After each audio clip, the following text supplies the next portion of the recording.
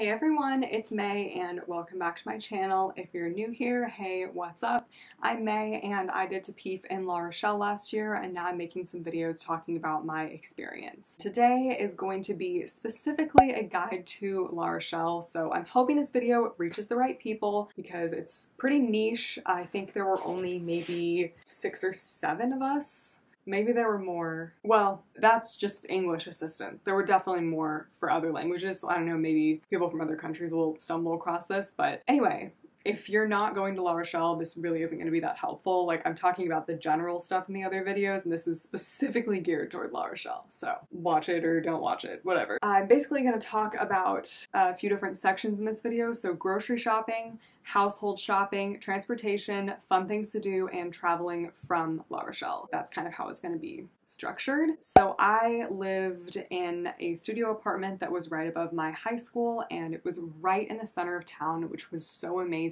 So I lived right next to basically what was like the bus terminal. It's called Place de Verdun, and it was so convenient because it was like me, the big town square, and then downtown was like this way, and then the beach was like right there. And there was a beautiful park right next to me. I could walk to the beach. It was an ideal setup. For grocery shopping, I could walk to both Carrefour, which was this way, and Monoprix, which was downtown. Carrefour was definitely my go-to. It's a very small store. It's a Carrefour City, but they still have a lot of stuff, and everything was cheaper and, in my opinion, better there than at Monoprix. Like, their produce was just better and less expensive, so I would highly recommend Carrefour. They also have like some select cleaning products and stuff for your apartment. So basically, just if I couldn't find something there, I would get it at Monoprix because it is a lot bigger. But I'm telling you, Monoprix is going to break your bank. It is ridiculously expensive.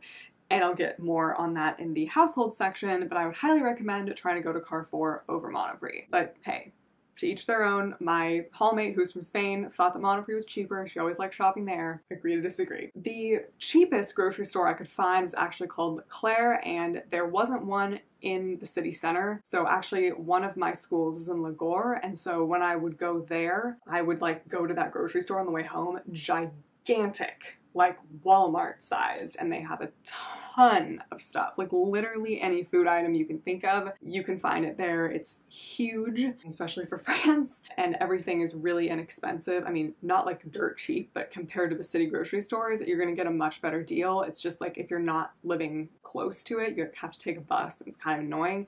There's also another grocery store called Intermarché, which was actually, it was a decent walk, but it was within walking distance from me. But it like closed for construction at some point, so I kind of forgot about it. But that's another option that's more like LeClerc, where it's a really big store. It has a lot of options, and they'll probably have everything you need for a better price. I definitely say it's worth it to go to one of those bigger stores when you first get there and you're setting up your kitchen, like with spices and all the staple foods that you're gonna need. You're gonna save a lot of money that way, even if you have to take the bus. And then moving on to household shopping, for the love of God, please do not buy a single household item at Monoprix. I made this mistake, and I'm here telling you to not do the same thing. It's just disgusting how high their prices are. And like when I first moved in, I was like, oh yeah, I remember Monoprix from when I studied abroad in Paris. Like, oh yeah, I really liked it, but I had never bought any household stuff at their store before. I spent like $20 on a pack of hangers. It was insane. I mean, euros, whatever. And then I realized that that was a giant mistake. Their selection also sucks, so don't think that you're like really missing out on anything. Just don't do it. You can maybe find a few things at Carrefour, but the main places I would go are LeClerc or Intermarché. They have like a whole kitchen supplies, householdy section. Like you can find hangers, mops, whatever. And then there's also a store, I don't remember exactly what it was called, but it was in the commercial center, which is out of the city, so you have to take a maybe like 20-30 minute bus ride there. Oh, I wrote it on here. I'm like looking at my notes on my laptop. It's called Foir Fouille. So I'll write it on the screen right here so you can see. It's a huge department store, and I got a few little decorations, like little succulents and fairy lights for my apartment because I wanted it to feel like home. A blanket, a shower caddy, organizers to put my makeup and hair things in, just everything that I needed, and it was really reasonable. Also, there's Flying Tiger Copenhagen, which is a little store downtown. They don't have a huge selection because it's such a tiny store, but they do have super cheap household items like for kitchen and bathroom.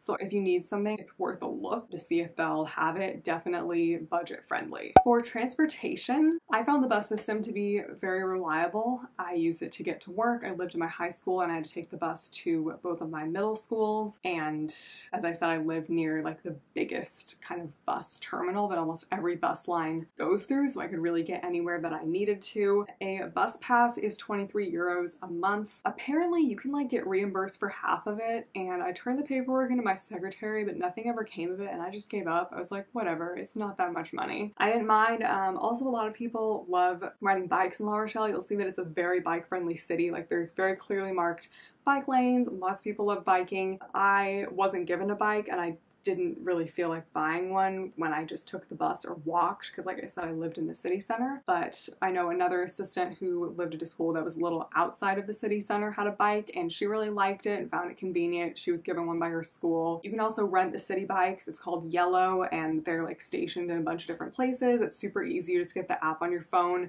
unlock it, take it where you need to go, and then you can just park it anywhere. It costs money, of course, but not that much. But yeah, walking is also a pretty viable option if you live in the city center. The city is not that big. And then now for fun stuff, things to do. La Rochelle may be a small city, but it has a lot to offer. I originally was hoping to get placed in Nice. I put that region as my first choice, and then I think I put Montpellier as my second and Poitiers as my third, just because I knew there was a chance I might end up by the ocean. And then I got La Rochelle and I ended up being really happy, and I was actually glad I wasn't in a bigger city because it had a really good vibe to it. So anyway, the first thing I have to let you guys know about is the ice cream shop in La Rochelle called Ernest. You absolutely have to go there. Like, it is a requirement.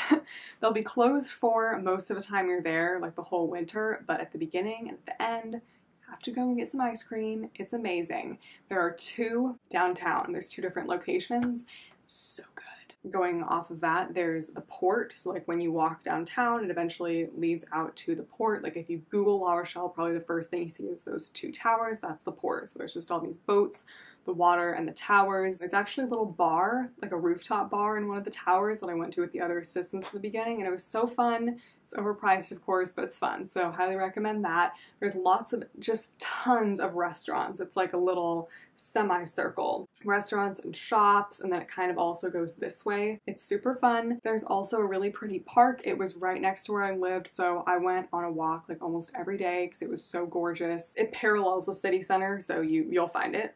And like it's kind of broken up by streets, and there's kind of an off-the-road path by the creek where you can see ducks, or there's a path that's more paved where people bike and stuff, so you can decide which way you want to go, and then it kind of leads you right to the beach. The park was honestly one of my favorite things about it. It's just so peaceful, so I'd highly recommend. There's also a petting zoo, and they have goats and peacocks, and it's really cool, so you can walk back that way too and see that. It's free. So yeah, there are 3 beaches that are in the La Rochelle area, and there's one that the park leads into, which is called Plage de la Concurrence, and then there's also Les Minimes, which you can walk to. It's probably like a 40-minute walk or something, or you can take the bus. I don't know, I think it's considered like an area of La Rochelle, and there's a Les Minimes beach, really pretty, and they also have a really good ice cream shop over there called Tonton Maboule. It's amazing, to die for. Get an ice cream, go to the beach, enjoy the scenery, and then walk home.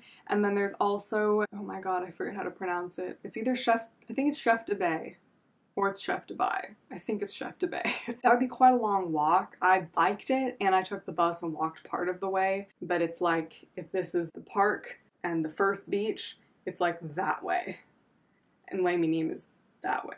Oh god, I'm already losing my sense of direction. I am terrible at directional stuff. But anyway, yeah, it's that way. It's a really nice bike ride. I would recommend doing it by bike. I rented a city bike to do it. None of the beaches are really big, or like if you're from somewhere in the US like me, from California, where we're used to really big beaches, it's not like that. It's really small, so it's not like the best beach ever. And when it's at low tide, it's really underwhelming because you can't swim and the water's all the way out there and it's like marshland. But you just have to look up when high tide is and go swimming then. Or if you just want to tan, then whatever. But it's still really nice to live by the beach. There is a movie theater downtown. I never went to it, but if you're into that, there's one of those, and there's also a natural history museum, and it was down the street from me, but by the time I got around to looking into going, it was under construction, so, or renovation or whatever, so I didn't get to go to that, but it did seem cool. And there's the aquarium, which La Rochelle is kind of known for. It's downtown, and it was cool. They had lots of different types of fish. They had a sea turtle, which I loved. They had a really cool, like, rainforesty part of it. My friend and I went there and spent like half the day there, and they have a really cool gift shop. So yeah, that's a fun thing to do, like if you're first getting there, maybe like if you want to get together with the other assistants, see if they want to go to the aquarium and check that out together and then get lunch or something. And then the other kind of famous part of La Rochelle and another popular thing to do is going to Île de Ré. So it's like an island that's off the coast of La Rochelle. There's a few other ones, but that's like the closest. And there's a bus that goes there because there's a giant bridge. You could bike it. I actually told myself I was going to bike it, but then I saw that the city bike range didn't go there, and so I wasn't sure if I would like get in trouble or something, and then I looked really at how many miles it was, and I was like, yeah, I wouldn't have been able to do that. Like, it's not an easy bike ride. But anyway, there's a bus that goes there, but it's not the city bus, it's a coach bus, so you have to pay even if you're paying for the city transport pass. There's only like, I don't know, 4 something round trip, so it's really not the end of the world. Probably the most popular place to go to on Île de Ré is Saint-Martin, and I'd recommend it. Like, it's fun, there's a lot of restaurants and shops, but it doesn't really have a good beach. So if that's what you're looking for, the 2 beach places I went to with my friend are Ars and Le Bois Plage. And it's really nice. Like, that's where you're gonna get the big beach vibes, and where it doesn't matter if it's high tide or low tide, the water just goes out or in, but there's no marsh that comes out from under it. Really good swimming. It's fun. We didn't actually swim at ours because that was in December and it was way too cold, but then we went to Le Bois Plage in like April or something, and it was a really warm day and it was so nice. So the only thing I would say about Île de Ré is like, it's kind of dead if you go like expecting anything vibrant or a lot of people. I'm sure in the summer it's like overrun with tourists, but like especially in the winter, there were really not that many people there. And in Saint-Martin you'll see the restaurants and stuff, but like if you just like walk around the town, like you might not even find anything open. Like if you're just like in a random town there, like I think we were looking for something to eat after going to the beach in Le Bois Plage, and there was like nothing. You couldn't even find a bakery open, but there's always like a Carrefour or something that you can find, or a U or whatever that other grocery store was, I forget. You'll find something, but it's not like, it's not hopping, at least not when I went. Okay, and finally, traveling. Some really fun day trip ideas from La Rochelle would be to go to Bordeaux, which is south, Nantes, which is north, or to Saintes. You can get to those places by train, and it's pretty inexpensive, especially if you have the youth discount card, which I mentioned in another video. But if you haven't seen that yet, definitely get it's called the Youth Advantage card or something with the trains. And if you're under 26, you can get a huge discount. The card costs 50 euros, but you save so much money. More local day trips would be to Aytré or Angoulins, which are little towns like right next to La Rochelle, and you can just bike to them or take a bus. Those are the ones I did, but other options are Niort, Rochefort, and Poitiers, which are pretty close by train. Technically I went to Niort because we had our orientation there, but I didn't really see anything in the city, so I don't really count it. Technically there is an airport in La Rochelle if you're looking to travel, you know, farther, but it doesn't really have that many destinations, and most of its travel times are in the summer. Like, you are unfortunately there, well, fortunately because you don't have to deal with all the tourists that it would be overrun with, but unfortunately just because it would be easier to get around in the summer, you're there during the off season. The Spanish assistant that lived on my floor was able to fly out of the La Rochelle airport to go to London, but I looked and it really wasn't going anywhere that I needed to go, so I never used it. And so basically your options for flights then are going through Bordeaux, Nantes, maybe Poitiers, or Paris, because they all have bigger airports. Just keep in mind that like you're gonna have to allow for a ton of time to get there, because wherever you go, you need another mode of transportation to get from the airport to the train station. Like, I personally chose Bordeaux because like I would just kind of compare the prices and the time and see what was worth it. And so I would take the train to Bordeaux, and then once I got to the train station, there's a Line 1 city bus. I would allow at least an hour, if not an hour and a half, just in case, like from what time your train arrives to what time you want to get to the airport.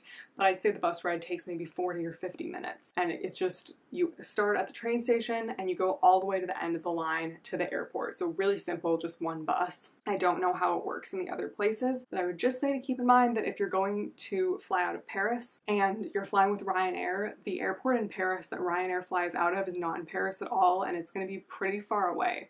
So when you have to take the train into Paris and you have to take a whole nother bus, like all the way out of Paris, it's called Beauvais. So I've never been there, but I just know from study abroad that some people ran into that situation. And like, you can do it, like get your cheap flight, but just kind of take into account all the money you're going to be spending to get there and all the time. I don't know if it's worth it. Ryanair flies out of Bordeaux too, like I flew with them. So anyway, traveling by plane like isn't the most convenient, but you can make it work. I only did it twice. When I flew to Dublin and then when I flew to Austria. Otherwise, I was traveling by train like within France, and I'd highly recommend that as like the most convenient form of travel for sure. But obviously you're in Europe, you probably want to go other places, so that's just like how it's gonna go. Yeah, I think that's pretty much it. I don't know if this video will have found the future La Rochelle assistants. Hopefully it did. But if you have any questions or need any help with anything, please let me know. My goal is to impart some wisdom to you before you go, so you don't make the same mistakes that I did. Yeah, leave any questions down below, and if you're at the Lycée d'Auté, say hi to the teachers for me. Thanks for watching, and I hope you have a great day or night.